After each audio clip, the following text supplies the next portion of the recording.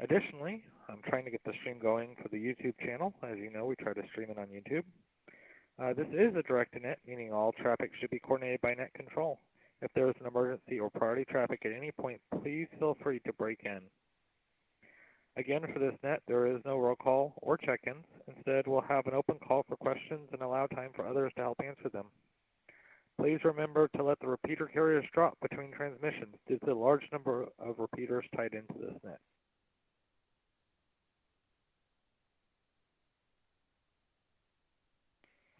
And I'm checking the map, and it looks like this is the Southwest Community Radio System and the Texas GMRS system tied together tonight for this net with a couple of other repeaters on, but we are missing the BroadNet group. So those guys up in the Northeast are not here tonight. Do we have any opening announcements before we get started for this net? Please give your call sign now.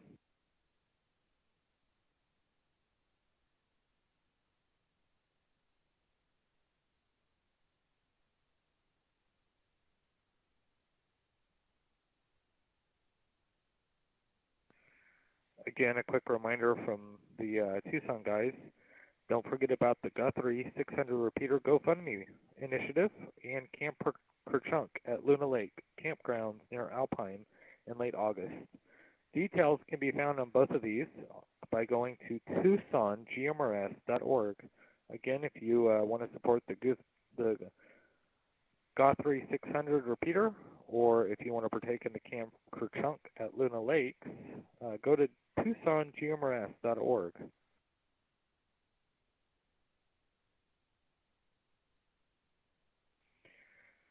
As normal, I'm going to open the floor to anyone who has a technical question about GMRS radio service or radio service in general.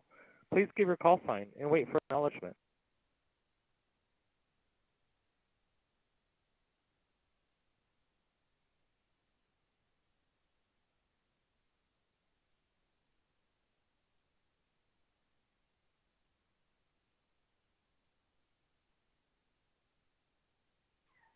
I figured it was going to be a little quiet, so I've got a couple of trivia questions. If you got the answer, just put out the last three of your call sign. I'll read a trivia question. This is related to tools. If you're a tool guru, if you like using tools, I figured TechNet is a good place to talk about tools. And then maybe someone will have a question here in a minute.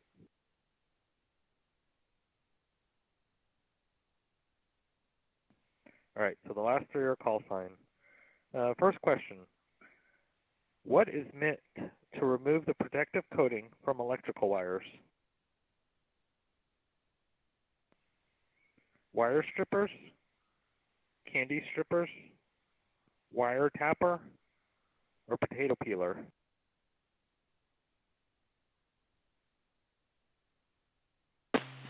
602 wire strippers. Yes, sir, wire strippers, that's correct. It removes the protective coating from electrical wire. Please do not use a pair of pliers. You can damage the wire and not realize it and cause an electrical fire. So you want to use the proper tool for the proper job. In this case, to strip the wire, you would use wire strippers.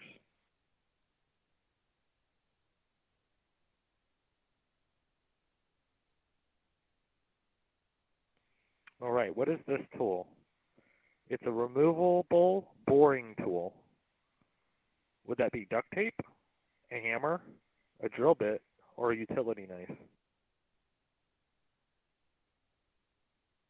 71 drill bit. 533 drill bit. I got 771 in there first. Go ahead, 771. I think you're going to say drill bit.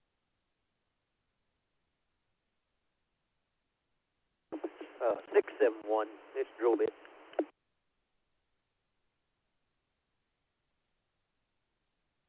Yeah, I figured this would be an easy topic since it's technical and some of it can relate to working on radios and stuff. We could do some tool questions. Unless someone has a question out there, we're all ears. If you've got a question about GMRS radio or radio services in general, please give your call sign. If not, we've got another question.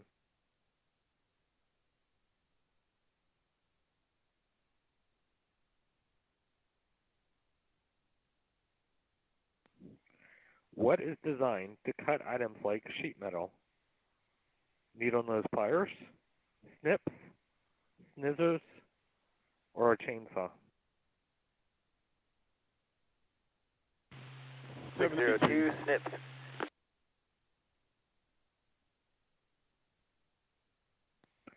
I think that was 702 I heard in there. But yeah, snips is the correct answer.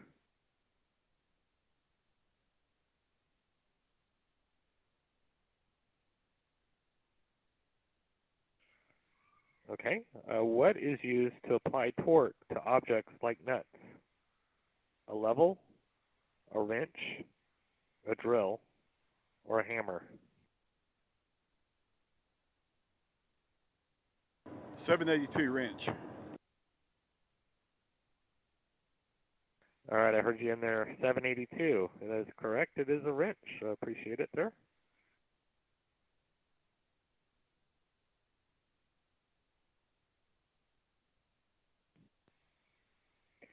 What kind of tool is used to grab and pinch objects, particularly those in a crimped space?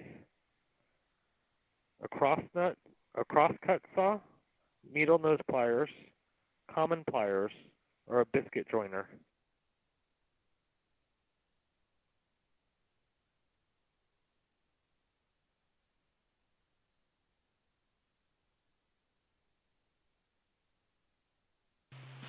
Six zero two, needle nose pliers.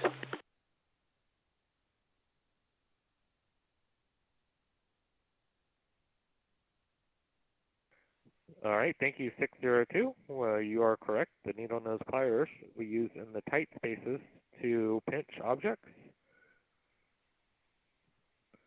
A length of flexible metal used for measuring things. Would that be duct tape measure, steel wool, wooden beam, or a tape measure? 671, tape measure.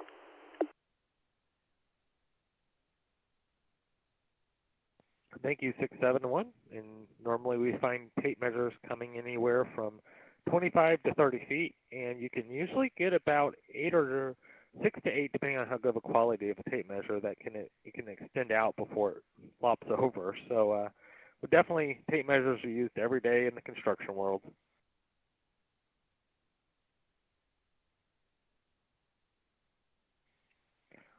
All right, here's another one. What has a rotating disc used for cutting things? A bow saw, triangle saw, circular saw, or a rectangle saw? What has a rotating disc used for cutting things? 671, circular saw. All right, I know 671 is not the only one listening tonight. Someone's got to set up. These are not too hard of questions. Come on, guys. This is TechNet. We're supposed to be technically inclined here and learning. WREZ914, I'm your net control for this Wednesday's TechNet. Again, we meet every Wednesday night at 8 p.m. Eastern, 7 p.m. Eastern, 8 Central. Hold on, I messed that all up.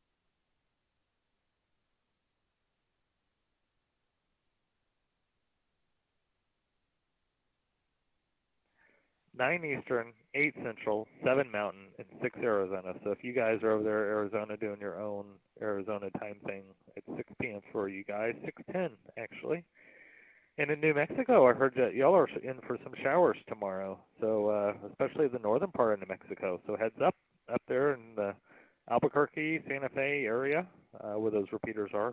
You might have some wet weather coming.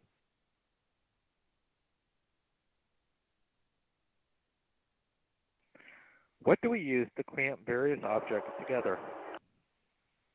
Pliers, C-clamp, M-clamp, or superglue? What are we using to clamp various objects together?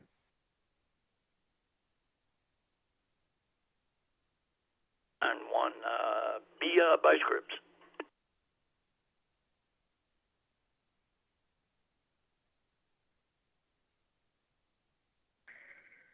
Yeah, I think the answer they're going for is the C-clamp is used to grip various objects. They didn't have tool that you had named in here. But yeah, you can use that. That's usually used for smaller objects. Usually you use the C-clamp for a little larger of an object. I always like to use my C-clamps when I'm changing my brakes to help push out the brake fluid from the caliper so I can get the new brakes to fit on to the rotor.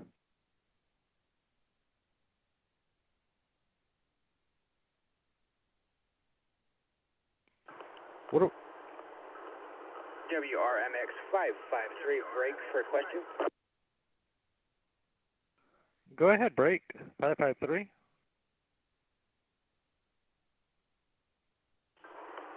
Yeah, so I have a friend who is getting into GMRS, and they are wondering what is the community's general attitude towards, I'm guessing, equipment that's not specifically geared towards GMRS. He's thinking more like a commercial or existing amateur type equipment.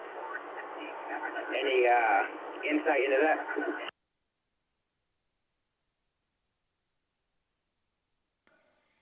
Yeah, I think both types work. A lot of times you can find used commercial equipment cheaper than you can some of the newer amateur stuff. Again, there is a list on the FCC website of what is compliant Part 95 and what is not. So I would definitely check into that. But there is some surplus used commercial stuff that you can use and some amateur, stuff made kind of for the amateur service, but it would have to be Part 95 compliant, which means it only transmits on the GMRS frequency. Yeah, but that's a good question. If anyone else has an answer, please let us know.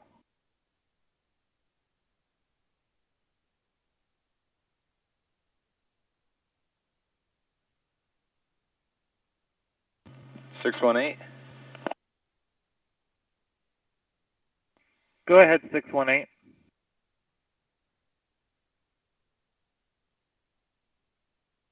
Yeah, hey, thanks 914 for the TechNet, man. It's always awesome, and I appreciate you guys always running it. This is WRJR 618 Brian in Albuquerque. I found that actually TucsonGMRS.org has a really cool set of listings that help to quickly find, without going to FCC and digging through all the refer to this paragraph, refer to that paragraph, a really cool guide on radios. And all 95 compliant for sure. I have a bunch of different ones, some of them GMRS only and some of them commercial, and I like them all. They're all good, but TucsonGMRS.org has a really quick list of those. It's not comprehensive maybe, but it's quick. So WRJR618.net.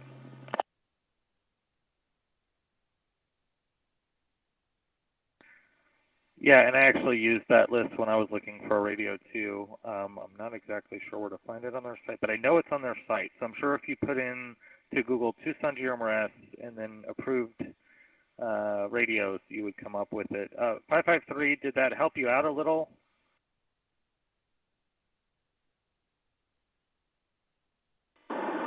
Yeah, well, I mean, I was asking for my friend, because he's got some equipment that's, technically, I guess, not geared specifically towards GMRS, and it, technically doesn't even hold the 90 or 95 compliance, so that's kind of what he wanted to know is, best practices and community's insights on that.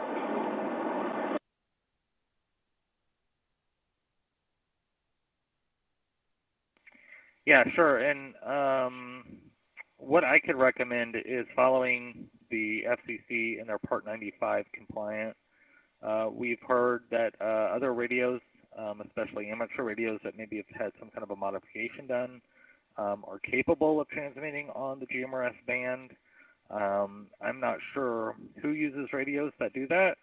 I do not personally do that. I use the Part 95 compliant radios. But when we talk about it here on the air, we definitely have to say to continue to follow the FCC guidelines. They're the rules that dictate how we use the radio, so here on the air we definitely can't vary on those now. If you do something that is not quite within the rules, please don't tell us about it. WREZ914 for the Wednesday night TechNet. Yeah, we'll turn it back over. Does anyone else have any other technical questions? I think we got 553 squared away there.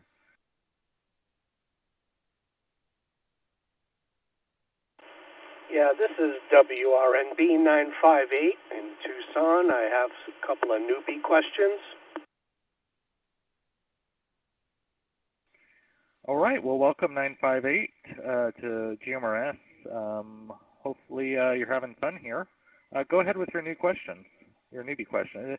And it's always a good question because someone will always jump in there and give some really good answers. So go ahead. Okay, thanks. I was so glad to hear about this net. This is great. My first question was I'm trying to get, my repeater listings, and some of them, when they show the tones, they have two tones, like let's say 97/153. I'm assuming that means a transmit CTSS code and a receive. Is that correct?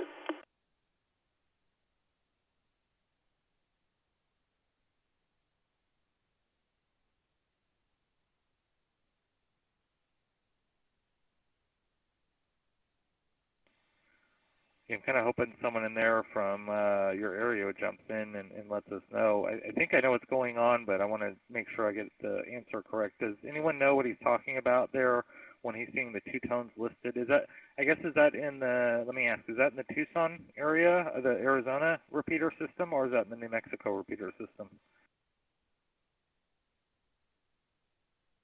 Real quick, 558. Are you talking about systems yeah, that it's in have the Tucson one. like I just tones? saw some listings. One specific tone for your TX, a different one for your two tones RX? separated by a slash.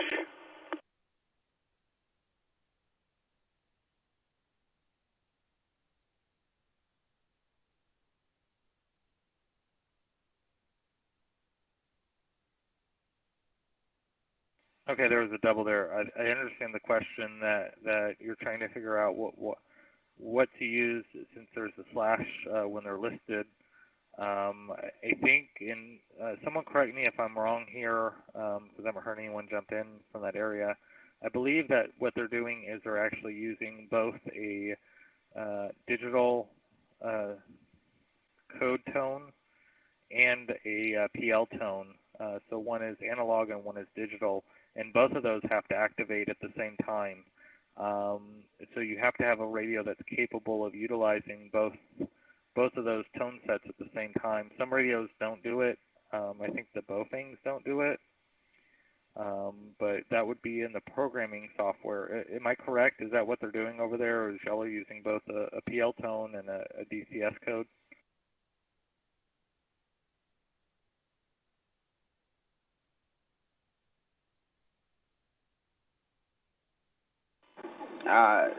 So this is 553 here.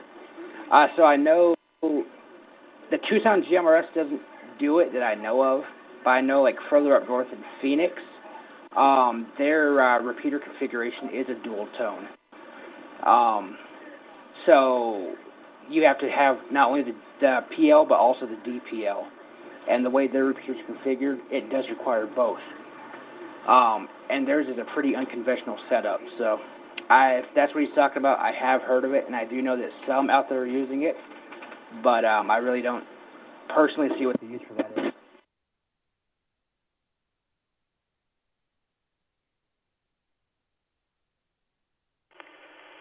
$958 here. Thank you so much for the answers. That's interesting that they use analog and digital. I don't have digital at all, so I guess I just won't program those repeaters in. And by the way, they were not part of the Tucson GMRS, Southwest Regional. They were other repeaters.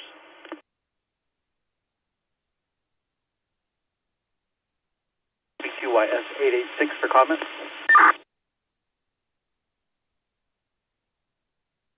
Go ahead, 886. Go ahead, 886, if that was you or whoever's number sounded like 886. WQYS 886. Yeah, most of the ones, I'm actually out of Arizona, and we're doing something called the split tone, meaning that there's a code for transmit and a separate code for decode. So most time when you see those two different tones, one is a transmit tone and one is a decode tone. So some of the repeaters out here are using a split tone system. So hopefully that helps.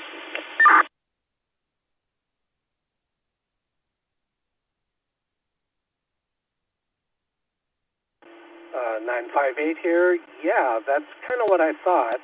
I'll give it a try and see what works, but thank you so much. Yeah, 958. Normally you can tell if it's like you said, a flip tone. If it's a PL or the analog tone, it normally has a period, so it would be like 95.5. If it is a digital one, it would be a 3-digit number with no period, so it would be like 237 or something. That's kind of how you can tell. If they're using, if both numbers are the analog number, then you would program those in. Probably one would be like you said, the transmit, however they list it, and then one would be the receive. If they're both whole numbers, 3-digit whole numbers, then one would probably be the transmit and the receive on the back end. Now, you don't always have to put the receive in there. The only thing the receive tone does is it lets you only hear the repeater. A lot of times these repeaters ID and or broadcast messages, you won't hear those because they don't do it with the tone. Or if you have someone local that's maybe using an FRS radio, you wouldn't hear them either. I know I'm in the Houston area, and we have a lot of people that use the FRS radios all over town. So I program in those receive tones so I don't have to listen to construction sites and businesses and kids on the FRS radios when I'm only listening for the repeater.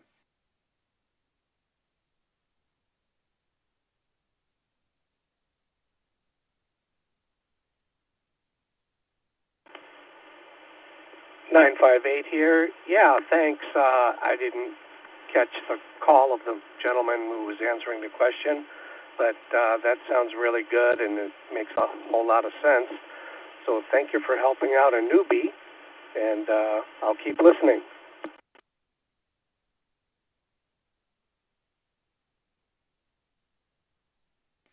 Yeah, and my recommendation is if you're not sure, just leave the tone off of the receive side. That way you can hear all traffic on that frequency, and you eliminate that process of elimination there, that step of did I get the receive tone right? You can go back and reprogram the receive tone in, and then kind of wait until you know there's traffic on the system to make sure that you're hearing the traffic by watching the light. But yeah, that's kind of the safe bet I tell people. If you're not sure, don't program the receive tone. Make sure that you're transmitting and people are answering you back. Then once you hear that traffic, then go ahead and mess with the receive tone when you hear one of the nets. Like Sunday, a lot of people tend to play with programming on Sunday because we normally have the regional net and then the national net. And so it's a very active time on the radio. So if they're trying to check coverage, if they can receive somewhere, or if they are trying to check to make sure their receive tones are programmed correctly, that's usually the time to mess around with the radio because you know it's going to be very active during those times on Sunday.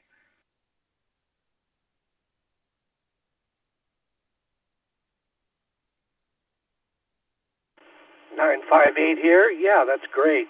Thank you so much. I'll go play with it, and yeah, I think I'll leave the receive tone off at first, and then if it gets crazy, then put it on. Thanks a lot.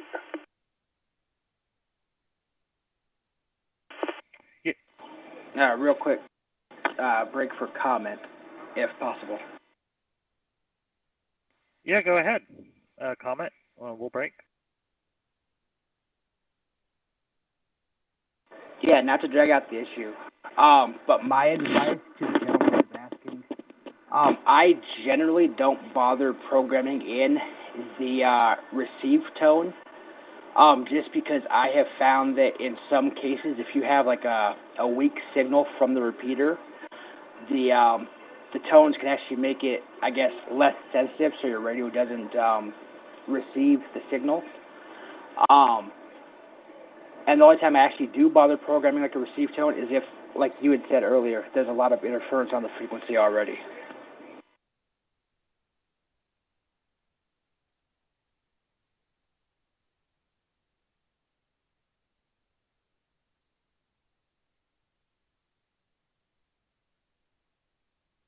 Yeah, exactly. It only takes 958 here. Thank you, the last person who spoke. I guess I got to somehow learn to remember people's numbers. But thank you, sir.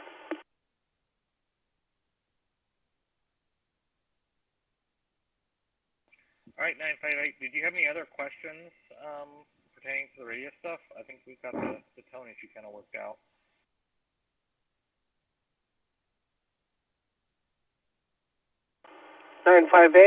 That's it for now. I'm just going to listen and see what you guys are talking about. So you've been very helpful, and it's cool to get the help. So I'm very thankful for this net. It's pretty cool.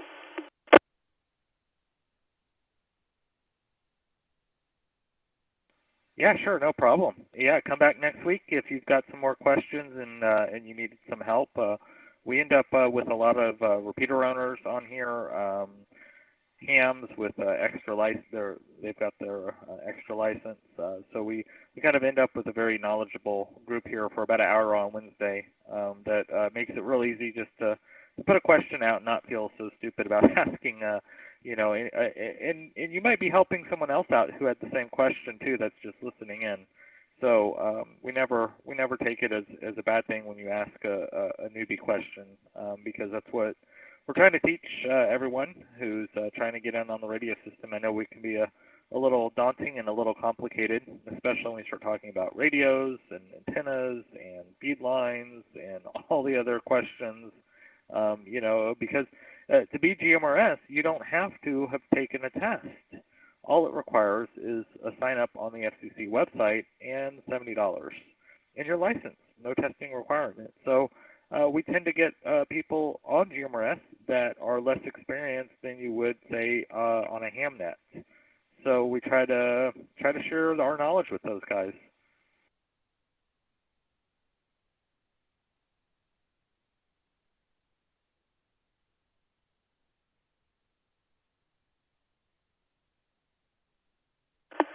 $958. Yeah, it's cool and it's great you guys do it. I did get my ham technician's license, so I'm not totally new, but I still have a hell of a lot to learn. Thanks, guys.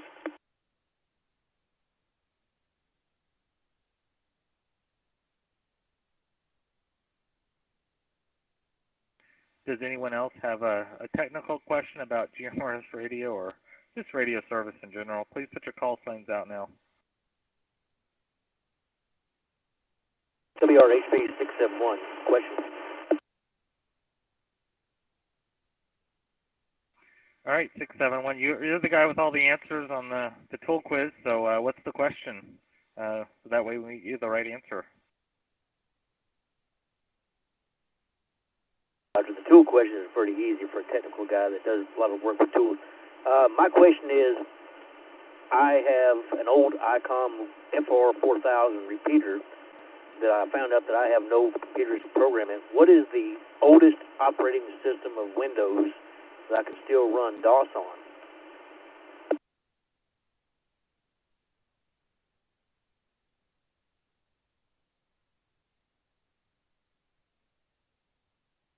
WQIS 886 for comment. Go ahead, 886. So DOS itself is still around in the Windows space. So it's really a matter of what will the program do and what COM ports are you trying to communicate on.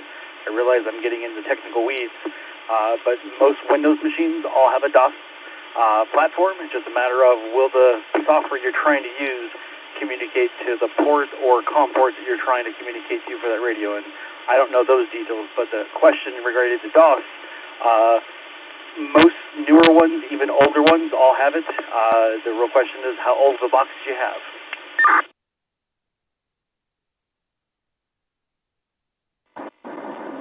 Comment 553. Go ahead, 553. All right, so Windows all the way back to 3.1 has a DOS interface, but as far as programming, the oldest machine that I know of that supports like the COM ports and stuff like that would be Windows 95.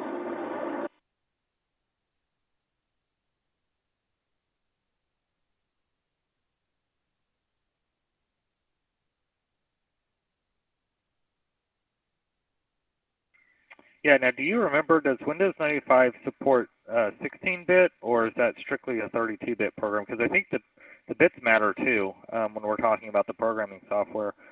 Most modern Windows 10 machines are 64-bit, and so they normally don't work when you're trying to program that older stuff.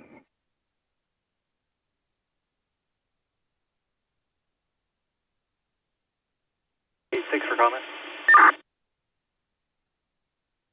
Go ahead, comment 886, I think. So the very first one for DOS came out with Windows Workgroup, which was back in the day where you had an IBM DOS and a Windows DOS.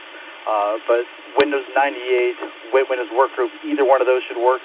And some of, even the Windows Me, the Windows XP, some of those will actually get into 16-bit programming. So the real question is, can you find one that still works and try it? That's going to be the best bet. And if you run into problems, you're most likely going to have a COM port problem, not necessarily the programming, because most of those you can turn some switches and get them to work. 960 for comment. Oh, go ahead, David. How are you doing? We hear you in there with a comment. We'll give it to 960. Doing good. Thanks for running the net, Mark. It depends on how old the programming software is that you're trying to run really is. Some old programming software requires real-time access to the computer's COM port, and so running DOS through Windows isn't going to work because it's going through a virtualized driver. Even though virtualization is fairly recent, the whole buffer arrangement on the COM ports doesn't really work that well on the older stuff.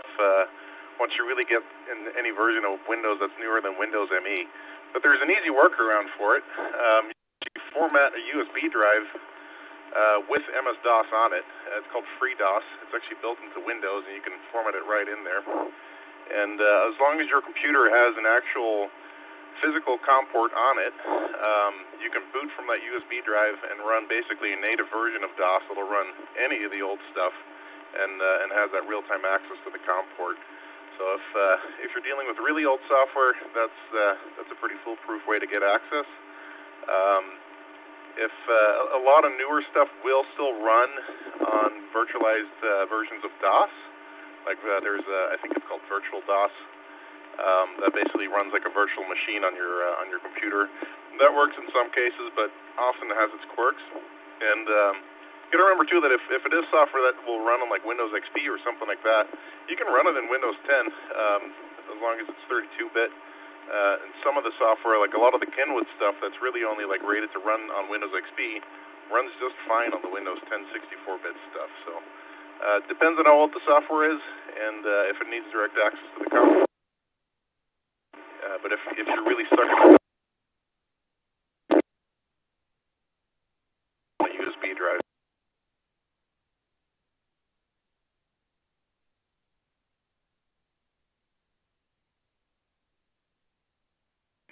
All right, thank you, 960. You were kind of breaking up at the end, but we got most of it. We got it all the way up to the last couple words. So 671, did that take care of that? Did that help put you a little more in the right direction? Roger, I got FreeDOS, which is what I was probably the most interesting piece out of that I want to look at. I may possibly just try to find an old XP machine or Windows 95 machine somewhere that somebody has laying around and give it a try. I tried it in DOSBox, but I didn't have any luck. I couldn't generate it. I had no way to save it because I was working off of the actual software CD, so it wouldn't let me do anything with it at the time.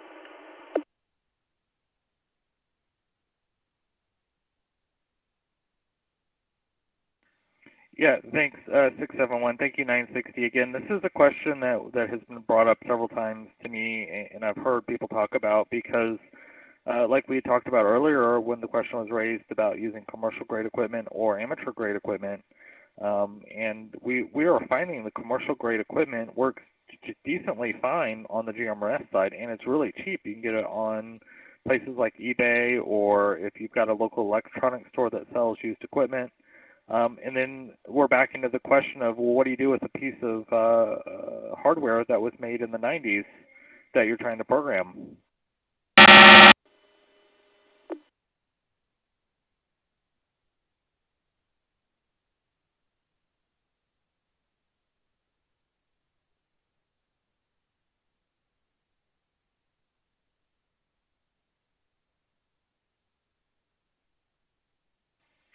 All right. Well, we are looking for any technical questions. We had a few good ones in here tonight. So please give us your call sign if you've got a question.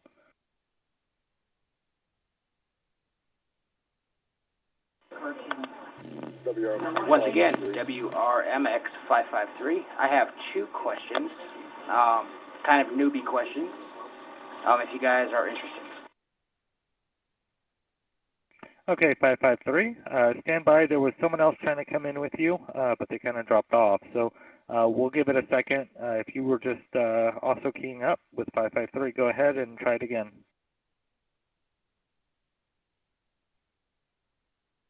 WRFQ 513. WRFQ 513. Let me give it to him first, 553. Can you stand by for just a second since you already had a question? 513. Go ahead, sir, with your question.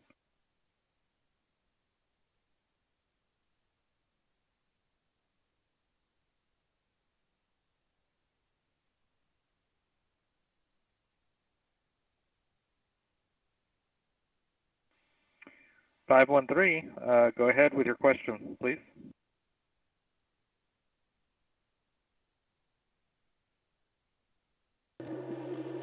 513, quick question. Is the Capilla peak repeater still down?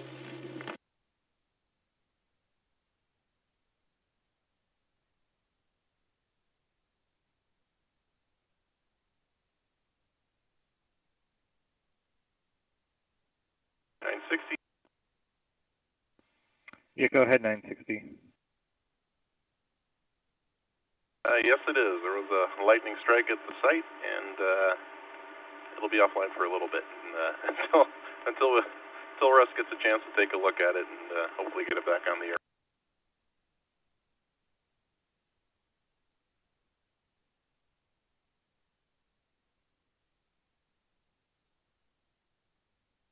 WFQ 513, appreciate it. Monitoring.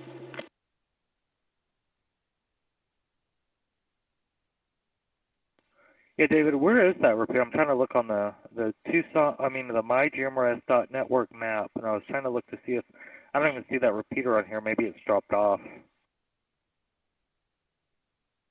It might be flagged as offline.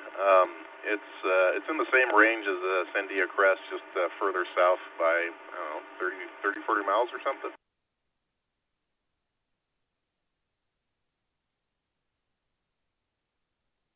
Break, WRSQ 513. The Capilla Peak is down in the Manzanos. It has a coverage area that covers a lot of Los Lunas and Belen, which is why I was wondering.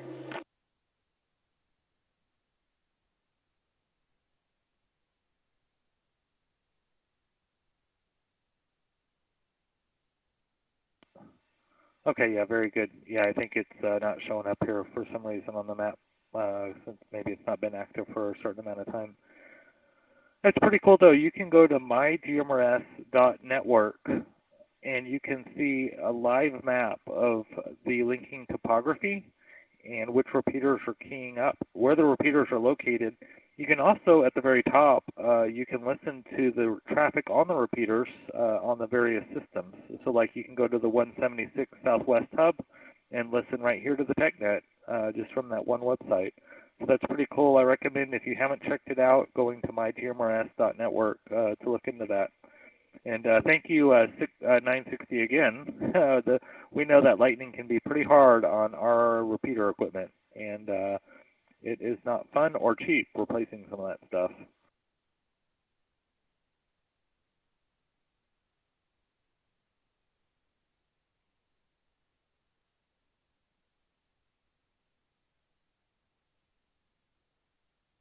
All right, 513, I think that got your question answered, so I'm going to throw it back to 553, who had a couple of newbie questions. Go ahead, 553. One question at a time here.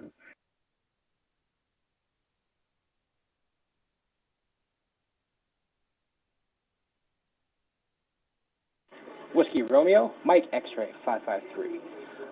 So the first newbie question, for those who are new into the radio service, and just as like a, I guess, personal preference or configuration in general, what is the overall, I guess, etiquette or standard when it comes to the courtesy tone or the Roger tone, or even a preamble when you key up?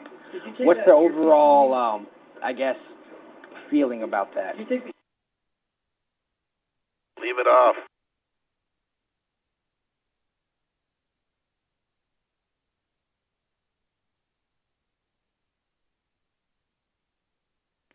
Yeah, I guess I'll be the devil's advocate here. Hold on a second.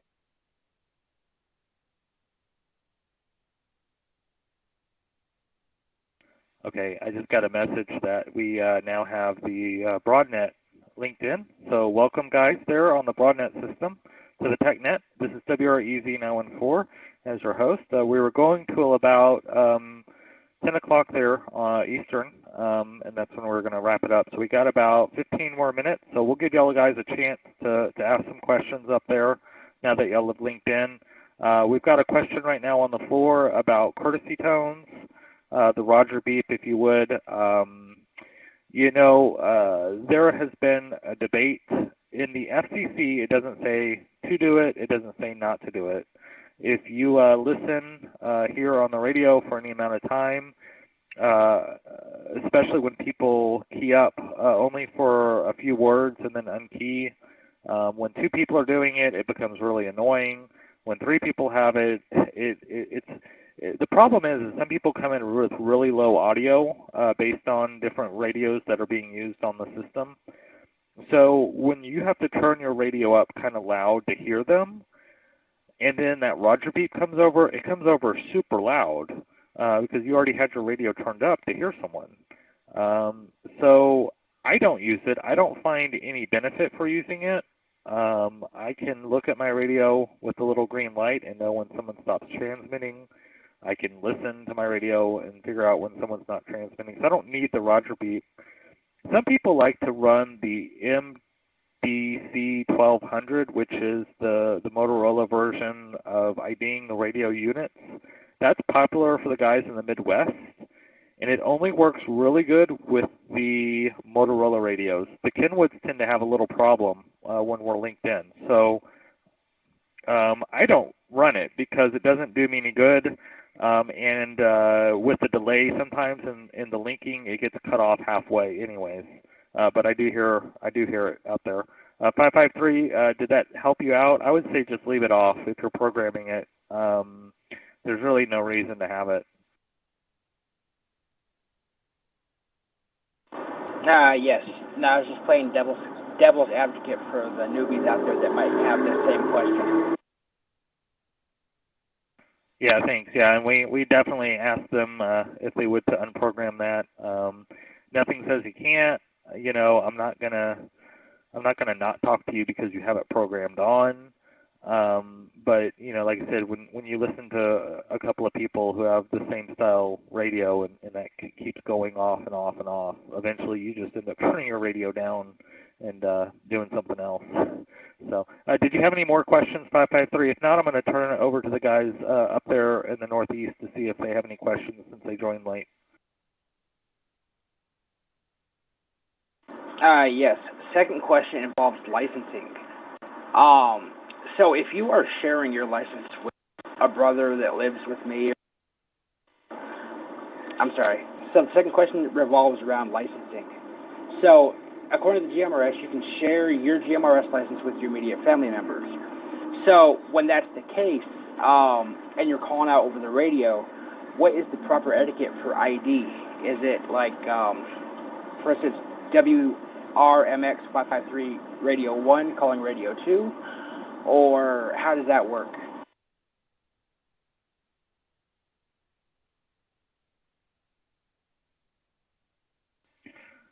Yeah, on that topic, there is no law of the land. We like to try to designate it so you kind of know who you're talking to. But if you want to use first names, you can. If you want to use letters, alpha to Bravo or home to mobile, you can. It's just we need to have at least the FCC call sign said at the beginning of the transmission and then every 15 minutes thereafter. And that's why you keep hearing the ID throughout the net, because I will forget about it and not do it, so I'm trying to stay compliant. As long as the call sign is out there, in terms of the unit designation, we don't really have a standard, and I've heard them all over the place. I like to call myself Unit 1. My wife, when I talk to her on the radio, she likes to call herself Unit Alpha, so Unit A. So I have 1 and A, and that makes absolutely no sense, but that's just what we do since neither of us wants to give up the dominance.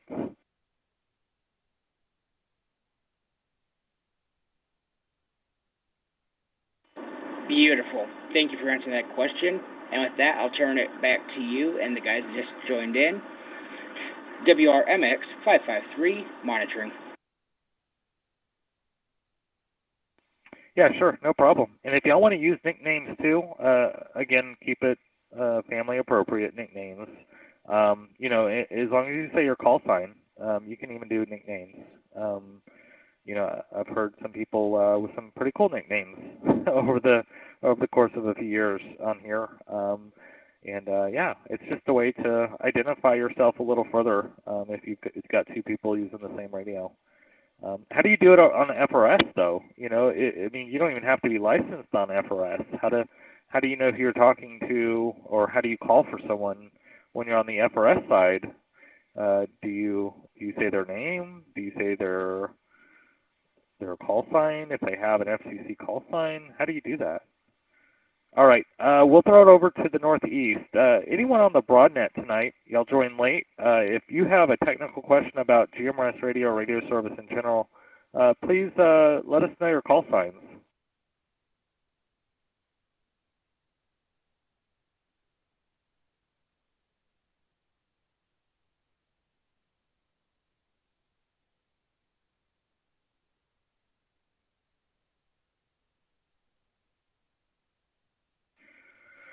Looking for anyone in the BroadNet area, New York, New Jersey, Connecticut, all those great states up there. I'm sure I'm missing some. Pennsylvania. If y'all got a technical question, we're leaving the channel open here for a minute, so you can key up and let us know what your question is tonight.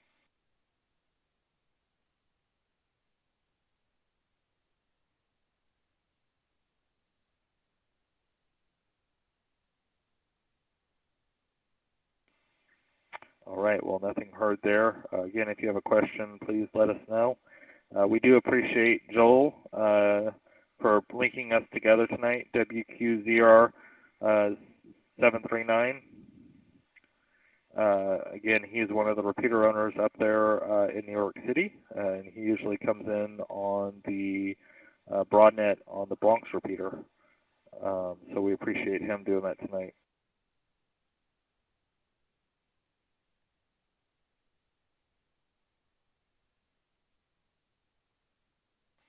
And again, we appreciate all the repeater owners out there, not just Joel.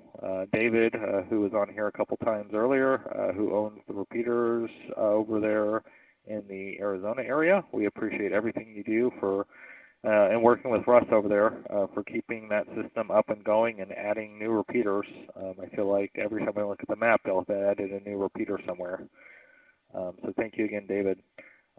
This is WREZ914. We've got about 8 more minutes left here on the TechNet. If anyone has a question about GMRS radios or radios in general, please give us your call sign.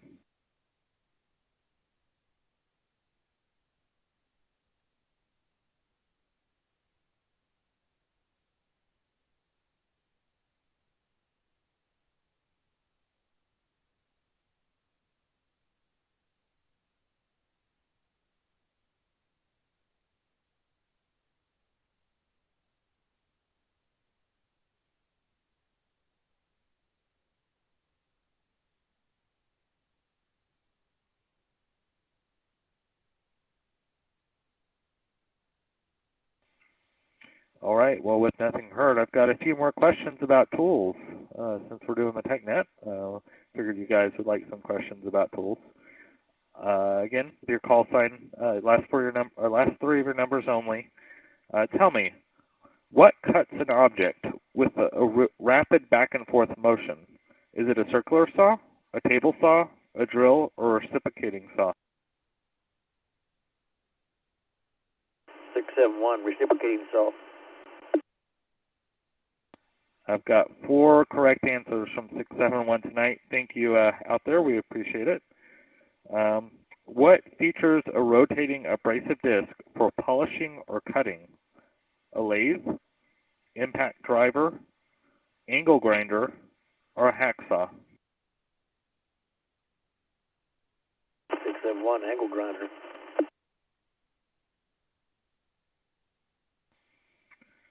All right, 671. Let's see if someone else. You've got 5 now. Let's see if someone else can get one of these. We'll let their brains think for a second. What is a device that is used? It has an air bubble in it, suspended in a liquid that is used to determine whether something is level or plumb. A plane, a needle, a protractor, or a level? 717 level.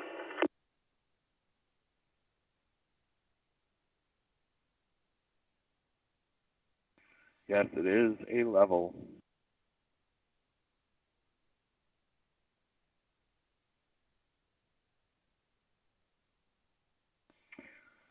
What tool was designed to screw in bolts or screws that features a hexagon socket inside the head? A bobby wrench, a Ricky wrench, an Allen wrench, or an adjustable wrench? 513, Allen wrench. Thank you. That is correct. 513. It is an Allen wrench. And I recommend having all the sizes because it seems like you can never figure out by looking at it what size you need. You just have to go grab the whole bundle of them and bring them over there.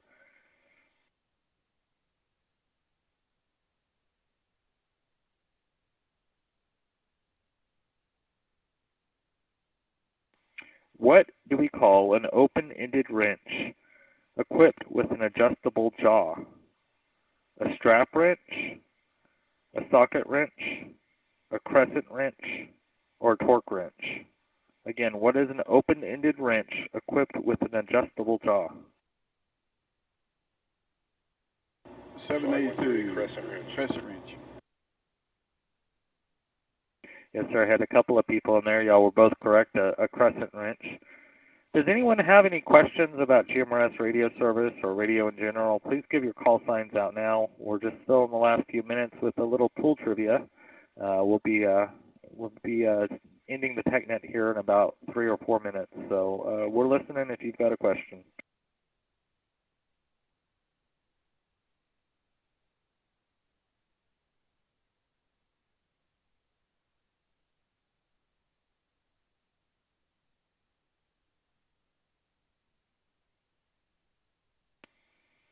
All right, nothing heard there. We'll finish it up with a couple more questions. Everyone seems to be enjoying these.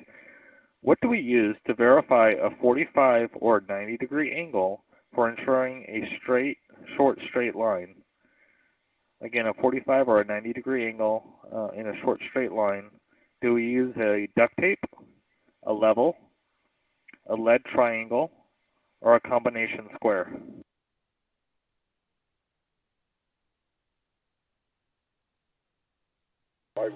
Combo square. Yes, sir, and that becomes your best friend when you're doing home maintenance around the house or job site construction. If you're doing any kind of woodworking, it seems like that lives in your pocket there.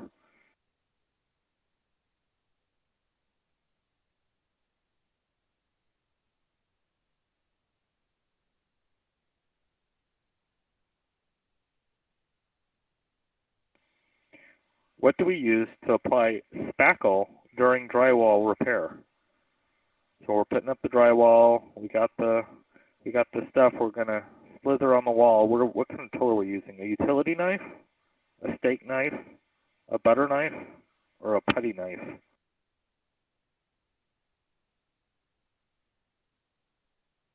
Putty knife.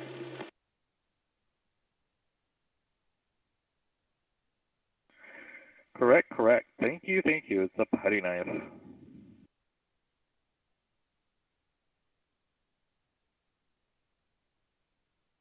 WRMG 740. Yes, go ahead, 740. Hey,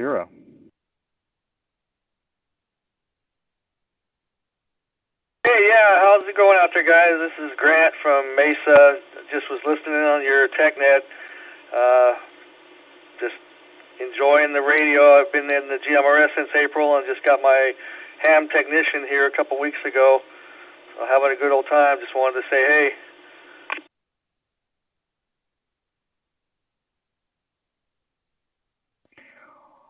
Well, congratulations, first of all, 740 on passing that and getting that ticket. That will definitely lead you into a world of excitement and fun. Please don't let us go here on the GMRS. We try to keep it alive and well too. It's a little different, on GMRS versus the amateur stuff. We don't have nearly the competition as you would. Because we just try to keep it family friendly. We just try to enjoy it for what it is, and it's a little more of an open system, I feel like. But I'm not knocking the ham stuff. I really love the ham. Hams do great things. If it wasn't for the ham guys, we wouldn't have the link system like we do here on GMRS. Those are the guys who invented it. We just kind of stole it and borrowed it. So, but yeah, congratulations. Again, welcome to GMRS, and I hope you're enjoying it, and let us know if there's any ways we can improve it. We've got definitely a good group of guys from coast to coast trying new things to make this a really good service. So we always welcome comments, questions. Please get a hold of one of the net controls when we have these nets. Again, we have multiple nets throughout the week. Please get a hold of one of the repeater owners if you can't get a hold of one of them. I'll have each other's phone numbers, emails, and text message numbers. So getting a hold of one of them will get you a hold of one of us.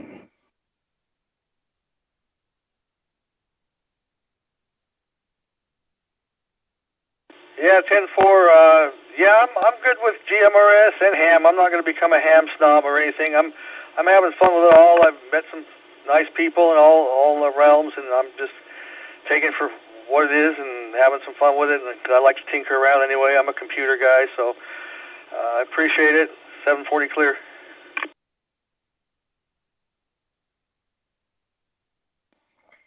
Sounds very good. Thank you, 740. And we do have a lot of guys on ham that are here on GMRS too, and we love to have them because they're so knowledgeable. They bring so much more experience into the GMRS side that a lot of us wouldn't have without them. So we definitely appreciate everyone who makes the system what it is. Well, guys, this concludes the Wednesday GMRS TechNet. Thank you to all who ask questions and who help answer them. If you'd like to make any future suggestions for topics, please feel free to contact us throughout the week. And I had one for next week. earlier this week. Didn't make it into the queue this week, but it was about soldering iron, soldering guns. So I'm going to put that on the agenda. If you want to know or learn about some soldering, get some good tips for soldering electronics, we'll be back next week, a week from now, with some information on that. This net utilizes linked repeaters throughout the United States that are part of the myGMRS network. Please visit myGMRS.com for more information on this network, its linked repeaters, and the GMRS service in general. You can also visit one of the local websites that deals specifically with your community GMRS system. On the Tucson, you're going to want to go to tucsongmrs.org. New Mexico is the Southwest Community Radio System.org, Texas GMRS.net, and look up the Facebook group for the BroadNet on your Facebook page. They have a lot of good information if you're up there in the tri-state area. Please remember to continue to support your local GMRS groups that you're part of. That way we can fix those repeaters when they get struck by lightning.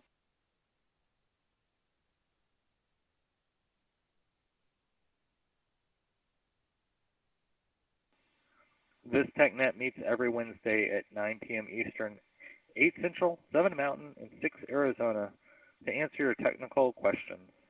A special thanks to the many repeater owners. I named a few of them earlier, but there's many more that I did not name. So if you weren't named, we still appreciate you guys out there. I could be here all night naming people who are repeaters, though. We'll see y'all next time. This is WREZ914. I'm returning the repeater system back to its regular operation. Y'all have a good evening tonight.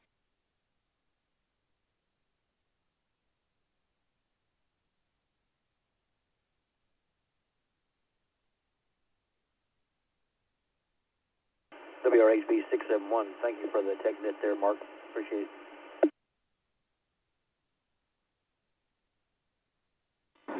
WRMX 553. Yes, sir. Thank you for hosting the TechNet tonight. It was very informative, and I appreciate everyone for taking the time to help answer the questions.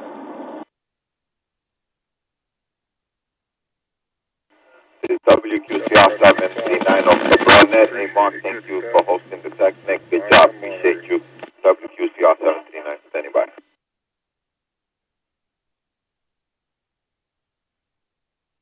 Yeah, there was a slight double there, 739. We heard you loud and clear. There was another unit in there, though, that we couldn't hear. Go ahead and see if you can try that transmission again.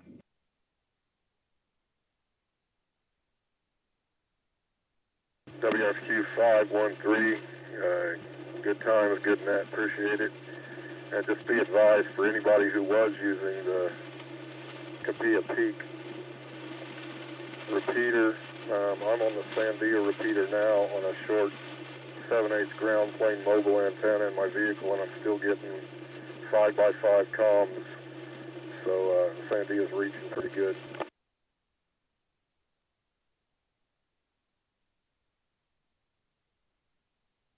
Please note, the Southwest Community Radio System will disconnect in 5 minutes. Yeah, thanks. And especially if you're newer to GMRS, don't forget that in the Southwest and the BroadNet both have a Zello channel that are tied to the repeater systems. So if you're unable to get in, I recommend downloading the Zello app and joining either the SWCRS or the BroadNet repeater systems group, depending on which area you live in. And for the Texas guys, we do have a client for the IAX that you would need to get with us and get a login if you want to come in through the internet. So just because a repeater is down is no excuse not to be on the radio.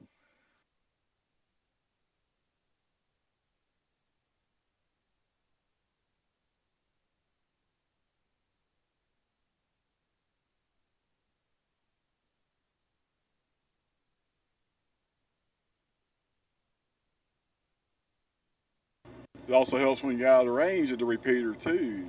WRFI 782.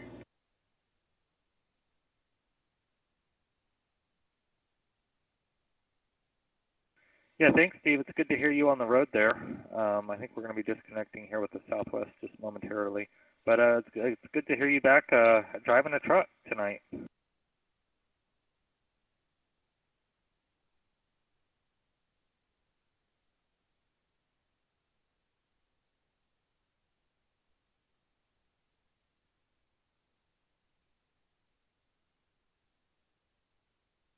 Yeah, I like to say I'd be driving. I'm currently stuck in a traffic jam.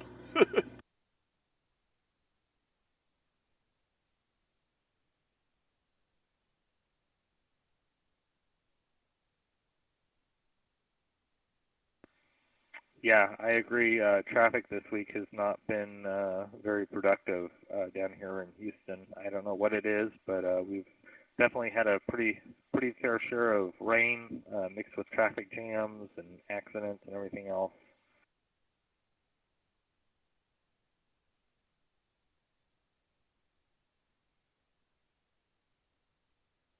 Now, it's the usual road construction over here in Katy Sealy area.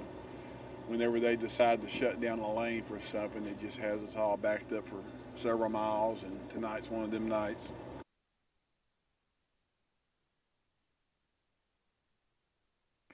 Yeah, and I think the end of last week there was a pretty good traffic jam up there in the New York, New Jersey area with that tropical storm that was moving through. I think it caused some flooding. I heard parts of New York City were very inaccessible because some of the roads were flooding and they were shutting down some of the main freeways around town.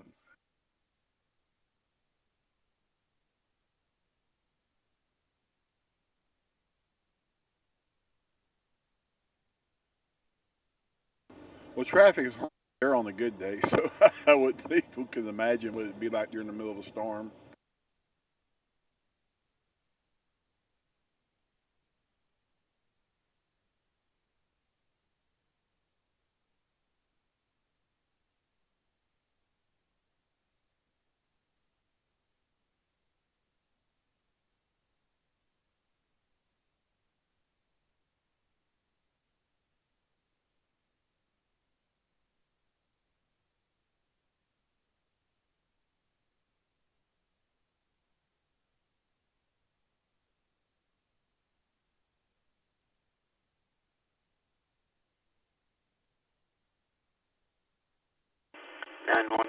WRMQ635, Mark.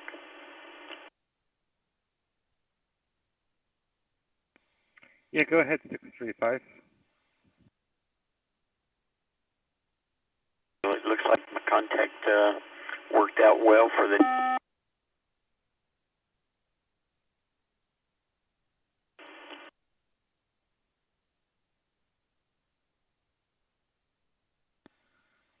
Yeah, 635, that memorial repeater, is having problems, so it kind of cut you off there. You said the contact worked out well. I guess y'all were able to visit, or he was able to visit that place today and check out what he needed to. I'm not sure if he was able to talk with anyone today.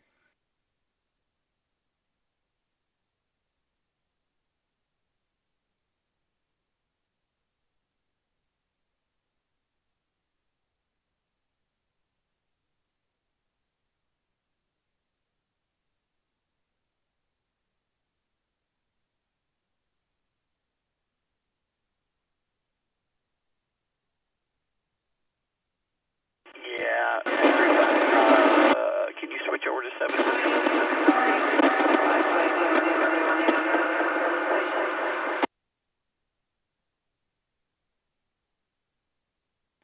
I think we had some feedback out of Lubbock. I think you're advising to switch over to the Klein repeater. Is that correct?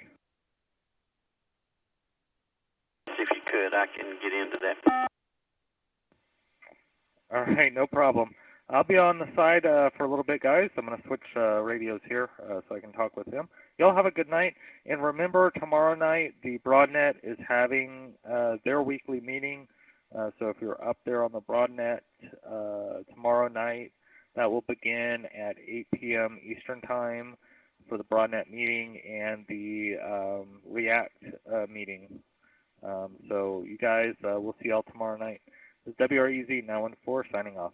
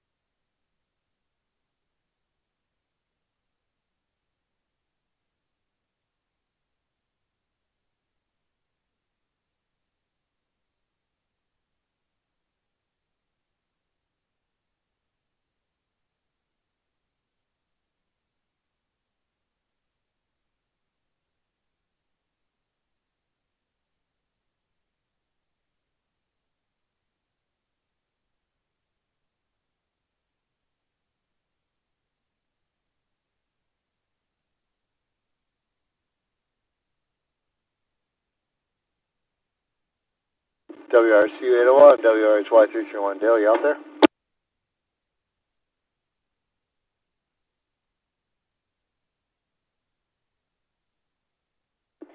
Hey, go ahead, Tom, WRCU 801. Yeah, I got something for you. Do you mind if I swing by? I'm right down by my daughter's. I'd like to drop some off.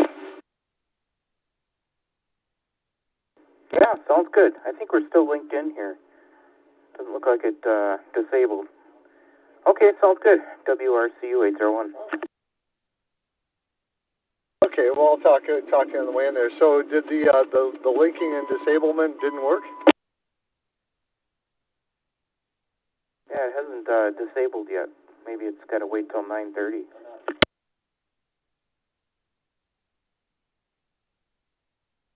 Oh, you mean it didn't re-enable the link, or are we still linked? Oh, we're still linked with part of the country here.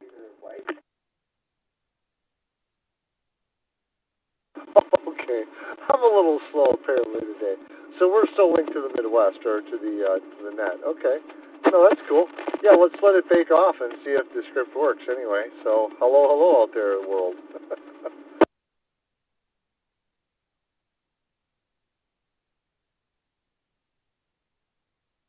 Yeah, it doesn't look like it disabled. It's already 9:30.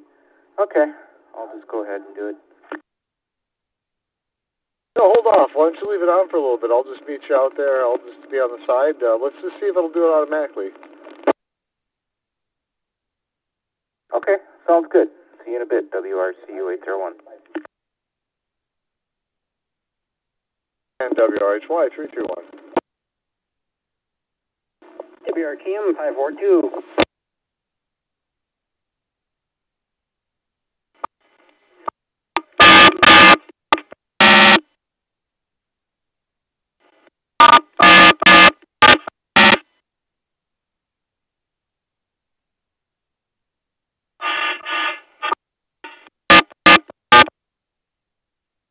I'm hearing some other noise out there. I don't know if you got you, Dale.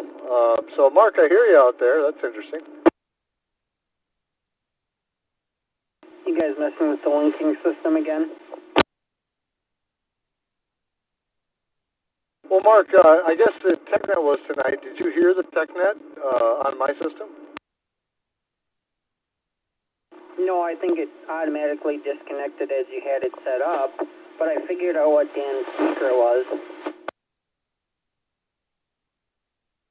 Yeah, okay, let us hear. What did you find out?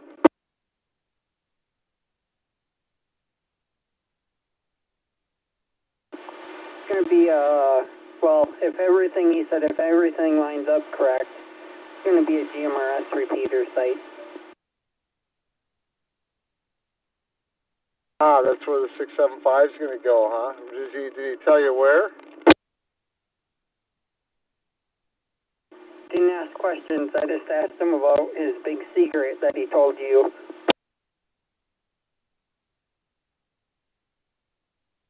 Well, he didn't really tell me. I was eavesdropping on the amateur bands. So he was on the 2-1 repeater up here with Don and some of the other guys that have those things and whatever else, or have access to a lot of sites. So I kind of figured that's what it might be. So I was either thinking that or it'd be a 220 repeater. She likes to use the 220 band as well.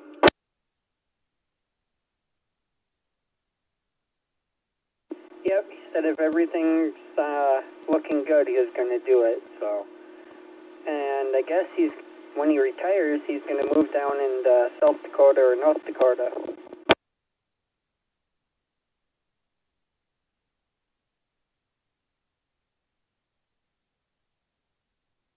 Oh, wow. Okay, yeah. Well, it's a couple of years away for him. It's not too far away from him, but probably 2.5 years. So we got some time with him yet, which is always good. Well, come on, and if we know Dan, he'll never stay away. He'll always come back to us.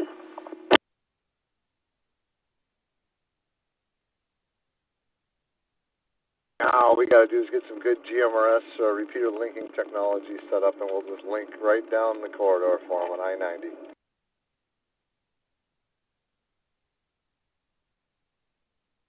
That works too. too, then we can talk to him. I'm sure he would still come down for special events or something like that.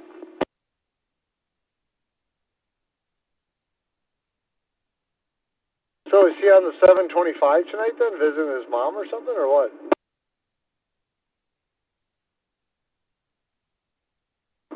I don't remember. He was just going from his going, I think, home from his fire garage, where he keeps his fire trucks.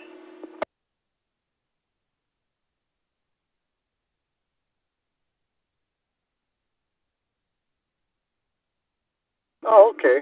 So I'm kind of curious because, like I said, we kind of had this timing kind of thing set up with some cron jobs on the controllers to unlink me during the TechNet and then relink me, and then Dale was going to be linked and then unlink. So I don't know if Dale's side worked. So we got to make sure the scripts are working. So that's why I'm kind of asking. Just making sure that it's working the way we want it to.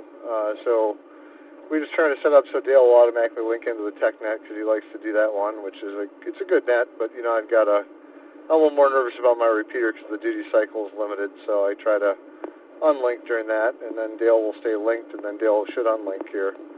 But with the tone I'm hearing, it sounds like we are still talking on that link. So.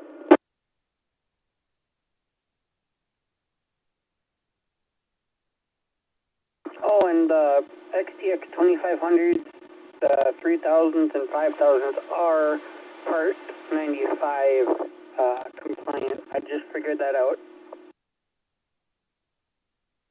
Oh, cool. That's good news. That's cool.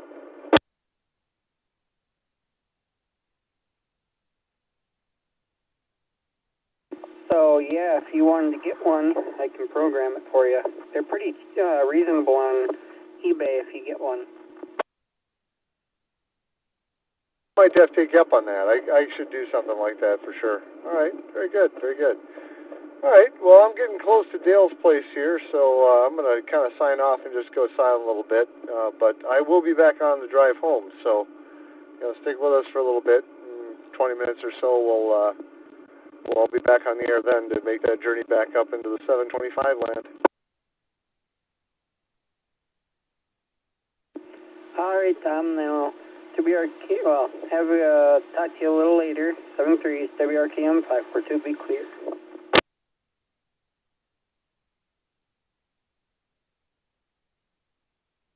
Yeah, roger that. Thanks, Mark, and we'll talk to you in a little bit. I'll be out, like I said, in a little bit. So this is WRHY 331.